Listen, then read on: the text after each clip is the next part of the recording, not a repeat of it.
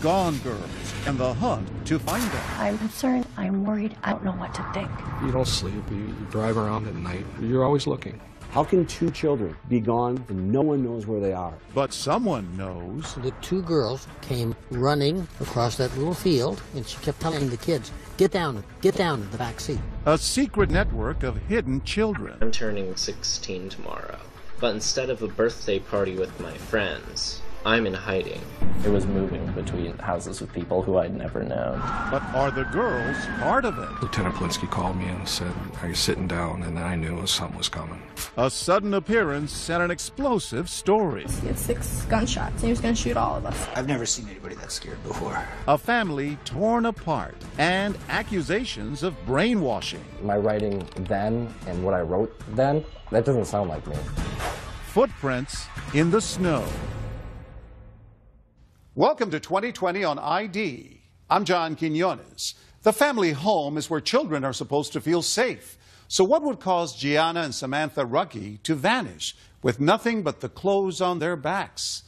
In 2016, Elizabeth Vargas and her team spent 6 months tracing the teens' footsteps and unraveling the mystery of their disappearance. Along the way, from big cities to frozen farms, sandy beaches to jail cells, they also unearthed a nationwide jigsaw puzzle of children declared missing. But were they? Take this incredible journey with us that begins with footprints in the snow.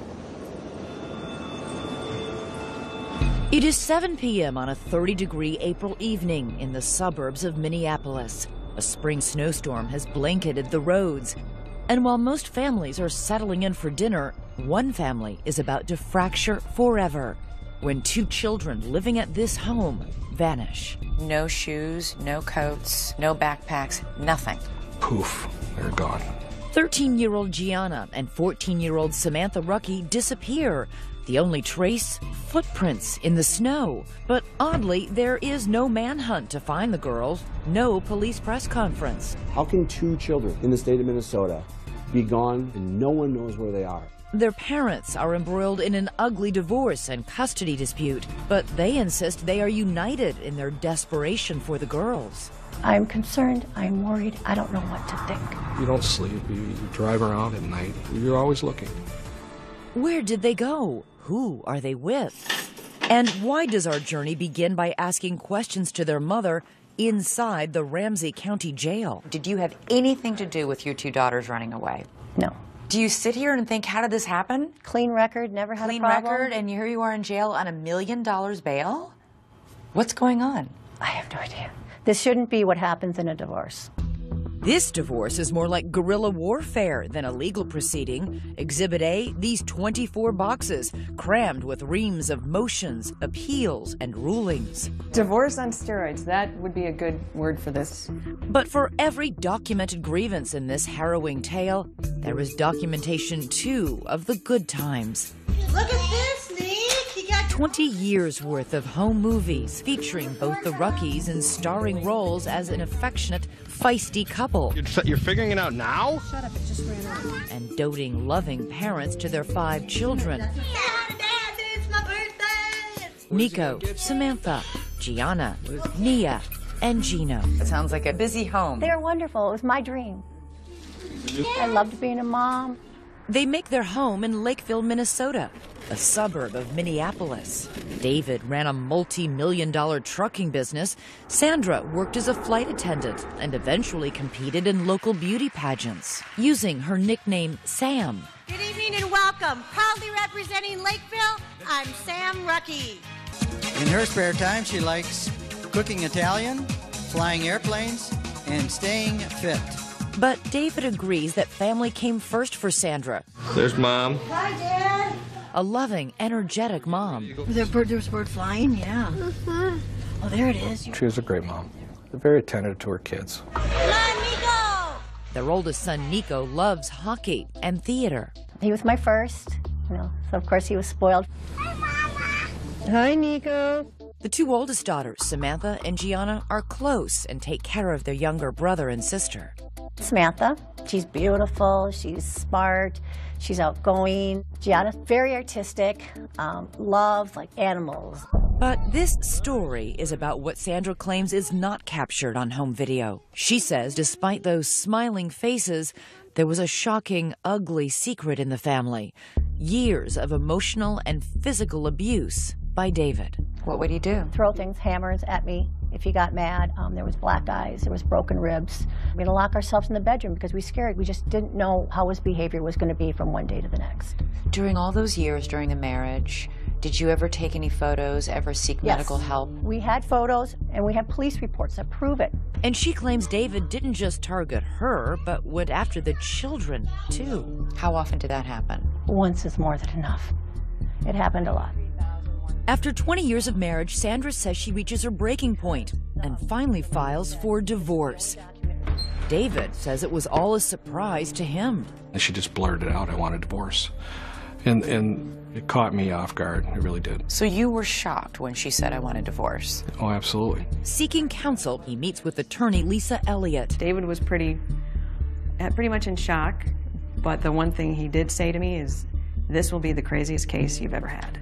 He knew that then? He knew it then. And that was just the beginning. Sandra also gets an order of protection against her husband, saying she is frightened for her life. And then she calls police on him at least 20 times, claiming he continuously violates it. He broke into the house, came running up the stairs, jumped onto the bed that I was at, started choking me, and then took a pillow and started suffocating me. The children, now ages 8 to 14, remain in Sandra's custody and refuse to even see David, rebuffing all of his attempts to connect.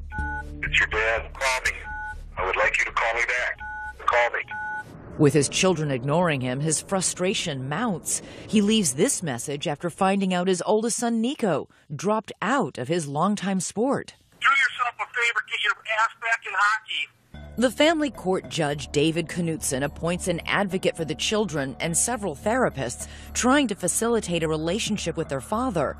But the children say they don't want one. David's oldest son, Nico, takes to Facebook, writing, "My dad is a bad person. He is abusive verbally and physically."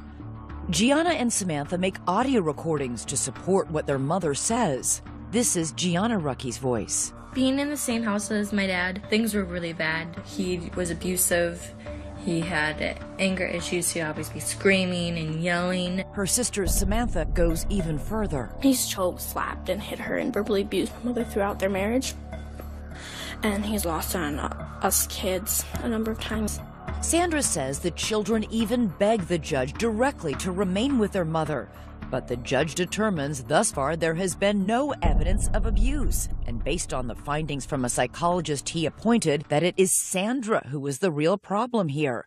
That the children are showing signs of parental alienation syndrome, meaning the reason the children are adamantly opposed to seeing David is not because he's abused them or their mother, but because Sandra has brainwashed them. She tried to destroy his relationship with the children by telling them things and scaring them about what he was doing to them, how he was threatening them. I've never done anything but be there for my children. My kids are my life. This is where the judge takes a drastic and, for Sandra, devastating step. He orders Sandra out of the house and all 5 of her children removed from her custody. That's when everything happened. I lost everything. My whole life ended then. I had no money, no car, no children. I had nothing. How is this possible, Sandra? I don't know. All I'm told is it's a judge's order. There was no findings that I ever hurt the children, that I ever abused them, that I ever neglected them, that I ever did anything to them. David's sister Tammy becomes the children's temporary guardian. She moves into the Rucky home to take care of them, but the 2 oldest girls, Samantha and Gianna, are having none of it. They came in, they were looking at the house, and then they went upstairs, and when they went upstairs, I heard a ringtone, a music ringtone.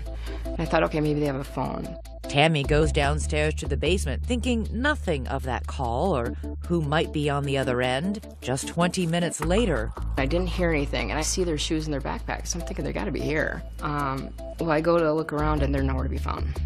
The girls are gone. Then I called 911. Next, where did they go? Who was on the phone? Did you think, where might my 2 daughters have gone? Could they have entered a hidden world? A network operating outside the court system for vigilante parents taking the law into their own hands? And what does their father have to say about all this? Stay with us.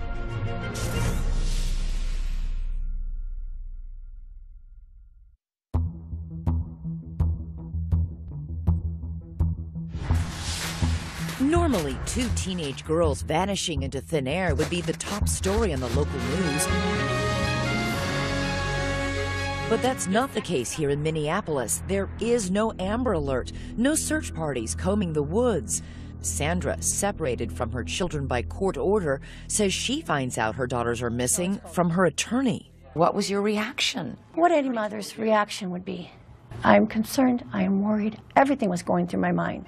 When Sandra's ex-husband David finds out his daughters have disappeared, he is terrified. What was your biggest fear? I mean, these are young girls. You don't want them hitchhiking. We live by a truck stop. You think of all these terrible scenarios. And David says he becomes consumed with bringing his daughters home, that he would never abuse them, and that all of Sandra's allegations against him are completely false. Have you ever raised a hand against Sandra or your children? Have you ever struck them? No. Have you ever physically abused them in any way? No.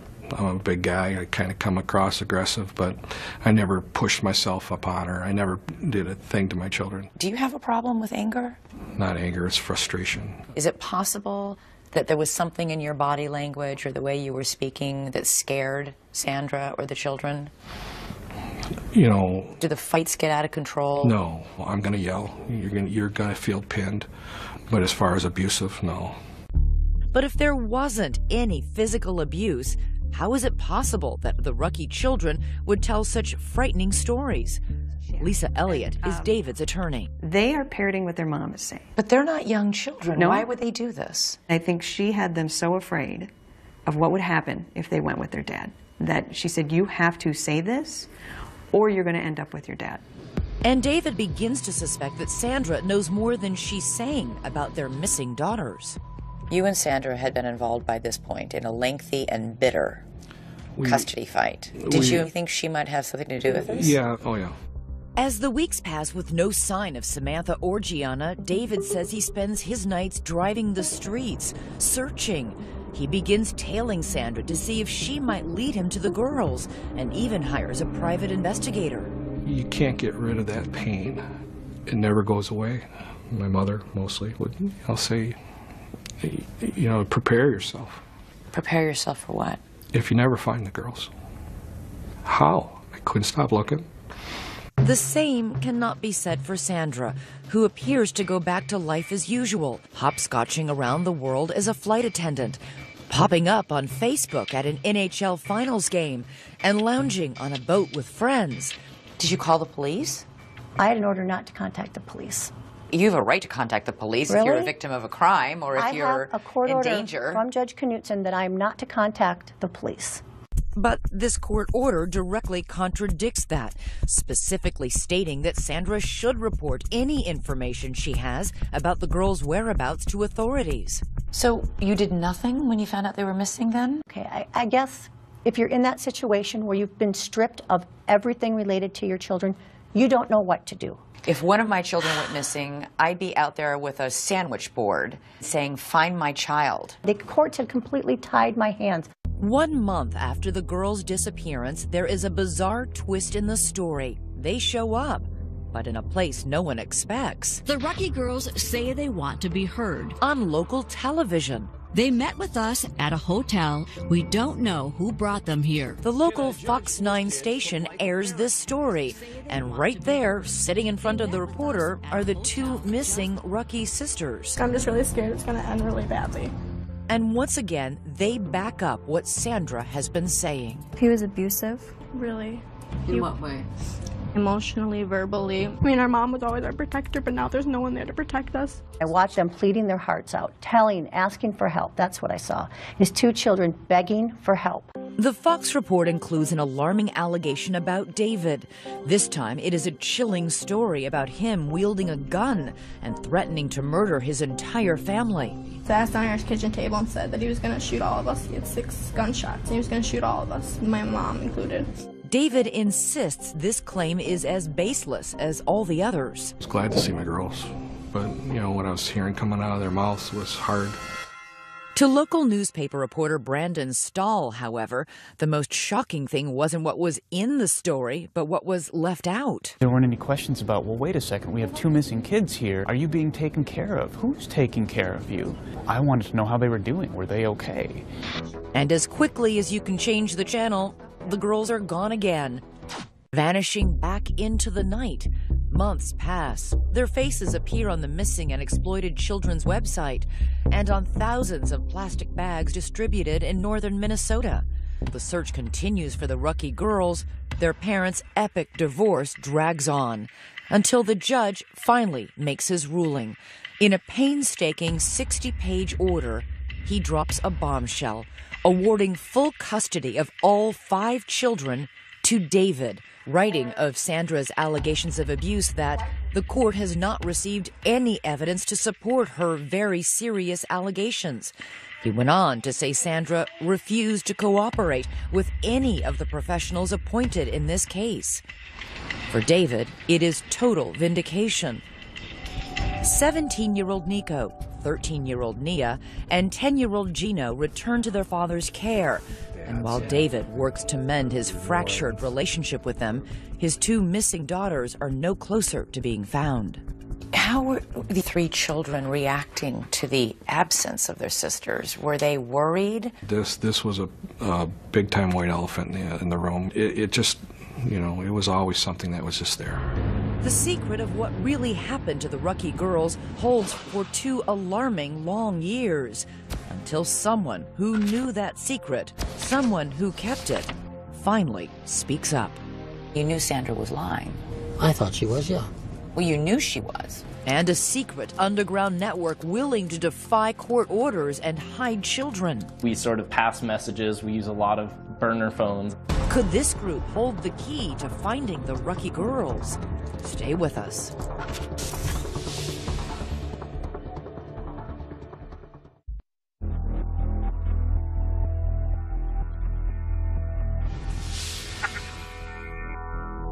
From the moment the 2 teenage Rucky girls vanished, police suspected their mother, Sandra, was lying. At any point, did you tell your children to run away from home? No. You never encouraged any of your children?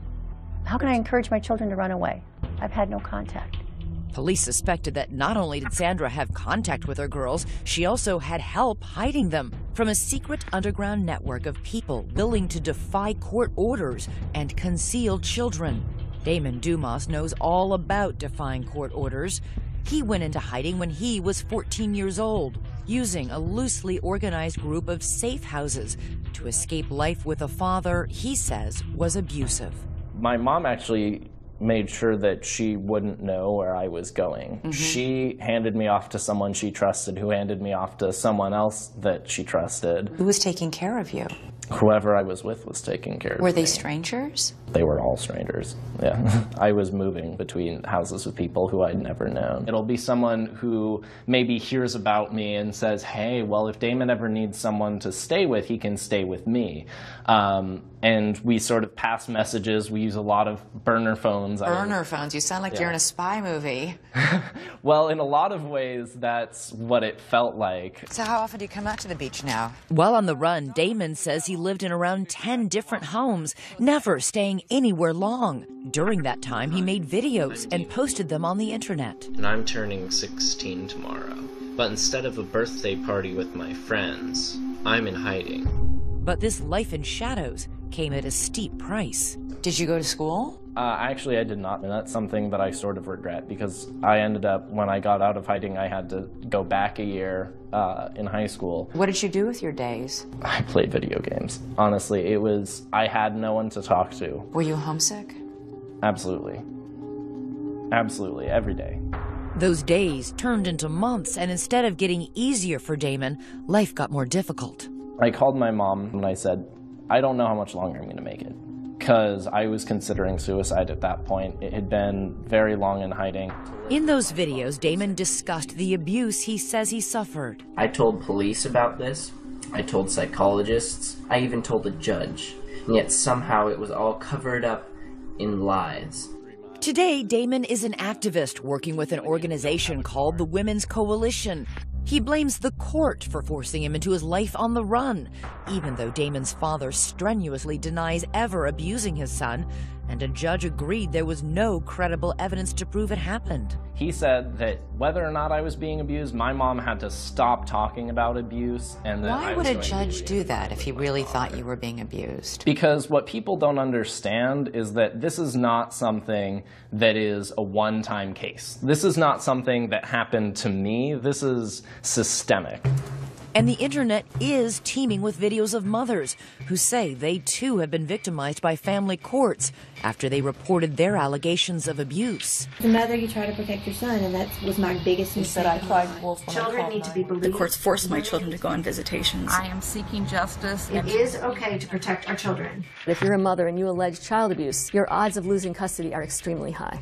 Joan Meyer is a law professor at George Washington University who studies family courts. Her research has turned up some surprising and, in her mind, troubling results. If you raise abuse, especially child abuse, you've got to make a very strong case. If you can't nail it, not only will you lose custody, you may lose all access because the assumption will be that you have poisoned your child's brain with these ideas. Sandra says this is exactly what happened to her. So, did her daughters run away to protest a family court ruling like Damon Dumas? That's what Brandon Stahl, reporter at the Minneapolis Star-Tribune, wanted to find out. On the 2-year anniversary of the girls' disappearance, he decides to write a story. I wanted to know if the girls were okay and if I could find them. He didn't find the girls, but he did find this man, Dale Nathan, a diminutive 81-year-old who has spent years working as an attorney in custody cases. Dale had his legal license suspended after he refused to reveal where one of his clients was in hiding with her child. He is a fervent supporter of Sandra. Dale is somebody who believes to the bone that the family courts in Minnesota are corrupt. The story Dale tells is a doozy. He says he was with Sandra on the night her daughters ran away. He says Sandra and he were driving around in Sandra's car when she took him to this field, just blocks away from the Rucky home. We drove with Dale to that spot. Now this is about the area right back here where Sandra stopped. He showed us where they pulled over. That's the one we want to take. So you stopped, you parked, you waited? And after about 20 minutes, the 2 girls came running across that little field. They got into the car, and then Sandra started driving. The 4 of them drove around back roads for more than 2 hours. She kept saying, oh, the Lakeville police, they're going to find us. So, and she kept telling the kids, get down in the back seat. During the ride, Dale says Sandra was frantically making phone calls. Apparently there was no plan, and she was making plans on the run. Dale says he knew that the children had already been taken out of Sandra's custody and that by driving off with them, she was breaking the law. Sandra was busy telling the police she had no idea where the girls had gone, and you knew Sandra was lying. I thought she was, yeah. Well, you knew she was because you were in the car with her. That's true. Right. You're right. So if you knew she was lying about that, why didn't you go to police and say, I know what really happened? I think Sandra was trying to protect her children. I wasn't going to betray that. Dale insists he couldn't help even if he wanted to. He doesn't know where Sandra ended up taking the girls. After hours of driving around with him, she dropped Dale off at a truck stop and then drove away with the girls still in her car. Last April, the Star-Tribune published Brandon Stahl's story, and one reader in particular was riveted. What did you think when you read the account of Dale Nathan? Dumbfounded. Or like, this is completely validates everything you suspected. Everything. At that point, we knew Sandy was involved. And now police know too. They arrest Sandra and charge her with 3 felony counts of deprivation of parental rights. She's thrown in jail on $1 million bond. But the mystery remains, where are the girls? 1 month after Sandra's arrest, there is stunning news. Lieutenant Polinsky called me and said, are you sitting down? And I knew something was coming. Next, the Rucky girls found at last. But where have they been? Who took them in? We're on our way to find out. And you may be surprised by what we find behind this door. Stay with us.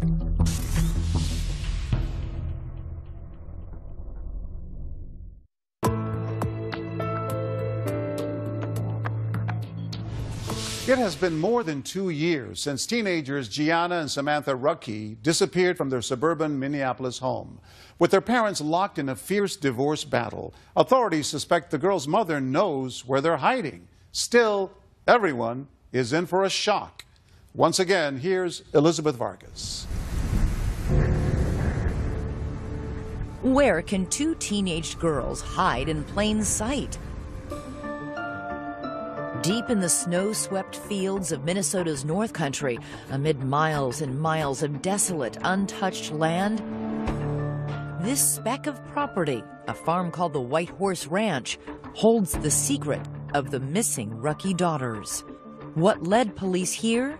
The trail begins with one of Sandra's staunchest supporters, Dee Dee Evevold, an activist friend, vocal about her belief there is corruption in the family courts. Detectives search her home and find a cell phone photo of one of the girls on a farm. They trace that photo back to the White Horse Ranch. And with that, bingo! Police discovered this is where the girls have been for the entire 2.5 years of their disappearance. We took a trip to find out how they ended up here and how they went under the radar for so long. Behind this door are the people law enforcement believes broke the law by housing the girls. Welcome. They are an unlikely pair of alleged criminals. Gina and Doug Dolan own the ranch, which offers 90-minute therapy sessions with their animals, 22 horses, 3 donkeys, and 2 alpacas. They help children who've been abused. Our mission is to reach children and families and to bring healing and wholeness through the animals. Hundreds of children have made day trips to the ranch, but Samantha and Gianna Ruckey were not their typical guests. We received a phone call from Dee Dee Evevold. Dee Dee Evevold not only knew Sandra, she knew the Dolans and respected their work on the ranch. I knew that these are good, honest, salt-of-the-earth people that really are just about doing the right thing. She just said that they needed a temporary place and that they were working through a court case. So you thought they were coming for 3 days? That's correct. 3 days isn't a big deal.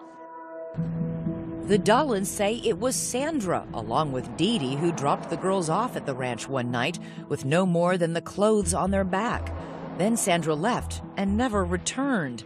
Days turned into months, and then astonishingly, years. I don't understand how 3 days turns into 2.5 years. I don't know if I can even answer that question. This is where the Dolans' attorney, Travis Kyle, steps in, because the Dolans, along with Dee Dee Evevold and Sandra, are now facing felony criminal charges for their role in the girls' disappearance. At this point, there's certain information we just can't disclose. But they can say that in that long period of time, the Dolans never saw Sandra again. They spoke to her by phone only a handful of times. And it was always from a track phone, so there was never a way of connecting with her. And then would speak to the girls? No. No. She didn't want to. I mean, she was very concerned about them and tell them that I love them. I almost feel like she knew that they were safe here. Don't you think that's a little weird? Mm-hmm. We run into a lot of weird stuff here. While the Ruckey girls are away from everyone and everything they know, communing with the alpacas, 3 hours south, their fathers scoured the earth for any sign of them. Why did you keep them here, despite the fact that you knew a parent was looking? I wouldn't say that we kept them here. We allowed them to stay. They could have left at any time. They didn't want to leave. But didn't you know that people were looking for these children? I can't answer that. Not at this time. Our choices were to put them out on the street or give them a place to live. And we did not want them out on the street. They told you they would continue to run away if forced to return to their father? But you must have known, you did know, that they had a father who was looking for them. Did you ever think about him? I thought about them living on the street and what would happen to them if they were on the street. Did you try and reason with them? They're girls, they're minors, they're not allowed by law to decide where I get to live and what's best for me. Yes, we did. A number of times. And it was a lot of fear. I've never seen anybody that scared before. Did they ever sound coached to you? No. No. I believed him, 100%. At the ranch, the girls made a new life for themselves with the Dolans. They were homeschooled. Their daily activities included helping with the animals. Everybody has to do chores. Anything from cleaning pens to feeding the animals to brushing them. The nearest town is Herman, population 437. Was it a secret that the girls were here? No. No, it was not. So you didn't like say, okay, go hide in the back bedroom when somebody's pulling up? Everybody knew they were here. You made no effort to conceal them? No. No, they had been in public, they'd been out shopping, they were in the hair salon They in went Elbow to church Lake. with us. And they went by their first names, Samantha and Gianna? Yes. The Dollans say they were only helping the girls. They, along with Dee Dee Evevold and Sandra, have all pleaded not guilty to the charges against them. But what about that so-called underground network that helped children like Damon Dumas flee court orders? Are you part of this underground network? No. No. We were asked the question, and my question back was, what is that? Last November, Doug looks out the window and sees Lakeville police and county deputies sitting out front. Police are simply following the trail from Dee Dee Evevold's cell phone photo, not realizing the girls are actually there. I walked out and they told me that they were looking for the girls and wanted to know if I knew anything about them or their whereabouts. And I told them, yes, they're in the house. They were quite frankly shocked. The Dollans say the girls were devastated. Is that the last time you saw them? Yes, it was hard. So what would you say to them if they were watching this? We pray for them every day, and we love them. And we want what's best for them, truly. But did they do what was best for them? David Rucky's attorney, Lisa Elliott, says absolutely not. Is it possible they were just good Samaritans trying to help? When the mother drops them off and doesn't come back for them, ever? For 2.5 years? For 2.5 years, I would think most people would at some point say, we need to look into this. So what happens when police take the girls from the farm? Lieutenant Blinsky called me and said, we found the girls. And I kind of crouched down to the floor, and I didn't say anything. He said, you still there? I said, yeah. So I really didn't get absorbed very long. We went right back into dad mode. So how does a broken family get pieced back together? When David finally sees the girls for the first time, it is not the reunion he imagined. Were you nervous? I ran out of the room. I started crying. I didn't recognize them because, you know your children. You remember what they sound like. You remember how they looked. I didn't recognize my daughters. The hard work begins of building trust with two girls who still fear their father. Samantha and Gianna said a lot of devastatingly terrible things about you, publicly. But again, they're in a fragile state. Do they still believe those things? I don't know. We don't get deep into things along that line, so we're moving forward. While the girls may not be recanting their accusations against their father, their big brother is. Coming up, I'm done playing a pawn. Sandra's own son is turning on her.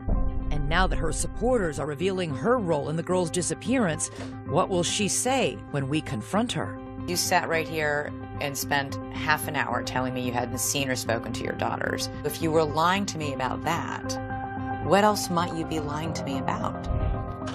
Stay with us.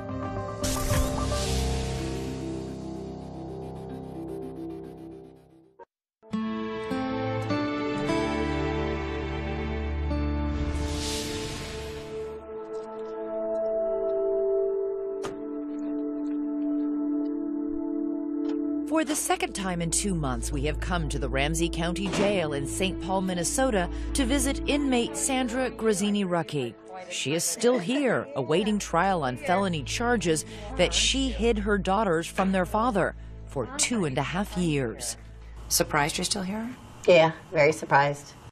When we first spoke to Sandra, she told us she wasn't involved in the disappearance of her daughters. Did you have anything to do with your two daughters running away? No.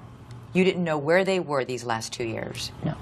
After nearly 6 months of our 2020 investigation, we've explored that loosely organized underground network of activists hiding children in nasty divorce cases and tracked down every key player in the Rucki case.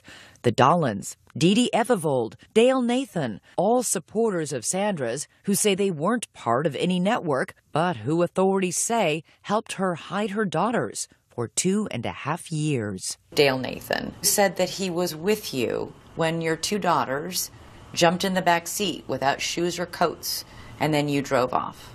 This is that is true? related to the trial. Yeah, that'll all be talked about at the upcoming trial. I can't comment on anything related to the trial. You know Well, that. all I'm telling you is you sat right here and spent half an hour telling me you hadn't seen or spoken to your daughters. And I can tell I've you now that I can't. spoken to 3 people who tell us, in fact, that's a lie. So if you were lying to me about that, what else might you be lying to me about? I can't discuss anything regarding the trial. I just can't. While Sandra is now suddenly not talking about her case, her attorney Michelle McDonald hints at a possible defense, saying if Sandra truly believed her children were in danger, she was free to break the law to protect them. They have to prove beyond a reasonable doubt that she didn't have a reasonable belief that her children needed protection. Which makes those allegations of physical abuse during the marriage so important. If those claims are true, then a jury perhaps could forgive Sandra for what she did. And from the very beginning, she has assured us that there is indisputable evidence that her husband, David, was violent. Did you ever take any photos, ever seek medical help? We had photos and we have police reports that prove it. So confident, so certain. And yet, I'm asking for any of the documentation that you assured us existed to corroborate what you're telling us. And we can find none of it. But it does exist. It really does exist. Where is it? It was with my attorney. You don't have any of those records. They're in boxes. But do you have them? Do you know what's in those boxes? You have all the other police attorney reports, you have gave everything. the police reports. You have everything. Yeah. And I will turn them over to you. So we head to Michelle McDonald's law office for an appointment with those boxes. Okay, so here they are. This is Sandra Grazzini-Rucky's basically divorce case. We spend hours there scouring thousands of documents, and in more than 20 boxes, we didn't find a single piece of paper or photo to prove that any physical abuse ever happened. So we reached out to the Lakeville Police Department, and they have no record of ever being contacted by Sandra about abuse during her marriage. Sandra certainly has never been afraid to call the police, ever. If there were instances of David being violent or threatening, there would be police reports of it. There are none. Sandra's strongest proof was always the testimony of her children. But today, one of those children has recanted his story. Oldest son, Nico. Get up there, Nico. That little boy from the home videos. And the same son who later posted that damning Facebook message accusing his father of physical abuse. He now says all of that was a lie, and that it was his mother who pressed him into believing it was true. She started to say, like, your dad's this bad guy. Your dad, like, hurt you when you were younger. And I was like, what? What are you talking about? I don't remember any of this. Well, it happened to you. It's like, and at the time I believed it because you listened to your mom.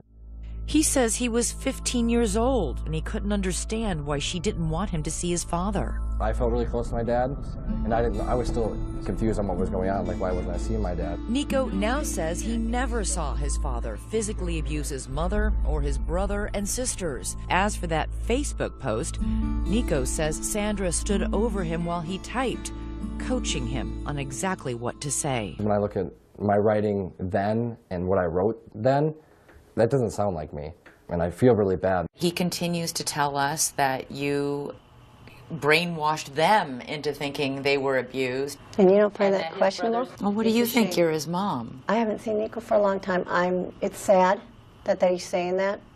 But when my son hadn't been around his father, he has a completely different story than he has now. Did you somehow convince your own kids that their dad was abusing them? No. No. To this day, she says she stands by every decision she has made, every battle line she's drawn, every consequence she and her children have suffered. The two daughters, they spent 2 years working on a horse farm. They didn't go to school. You don't think I think about all these things? I know what these kids have been put through. But it wasn't me who put these through. This was the system that put them kids through this. David and his attorney, Lisa Elliott, say this was never about keeping her children safe. Sandra, they say, wanted revenge. She was out to destroy him for whatever reason, and I don't think she cared what she destroyed in the meantime. Do you think you will ever be reunited with your children? Yes. You do? Yes. Yes. I believe this will be turned around. Perhaps, but it will take more than a court order to do that. It is painfully clear as you watch her son Nico struggle with the simple question, does he still love his mother? I want to say no, but she's my mom. She just doesn't feel like a mom. Nico, wave it down. For now, all that remains is a heartbreaking time capsule of a family that no longer exists. Happy New Year! Happy New Year! Oh my God, I haven't seen them in years. Where'd you find pictures? My babies. Sandra, are you making any comment today? Sandra is now out of jail. She was released after 130 days behind bars. I do appreciate the air and the sun. I will say that. But she says there was no cause for a celebration. I'm in a prison without the bars, is what I'm in now. Because as part of her release, Sandra is not permitted to have any contact with Samantha and Gianna. She is allowed to see her other children with conditions. As for the girls, David says they are happy to be home and doing well. They have started a new life together and have had their first family vacation in years.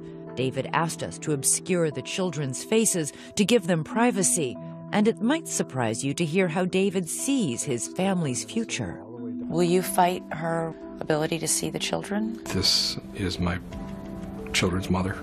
It's important that they have a mother.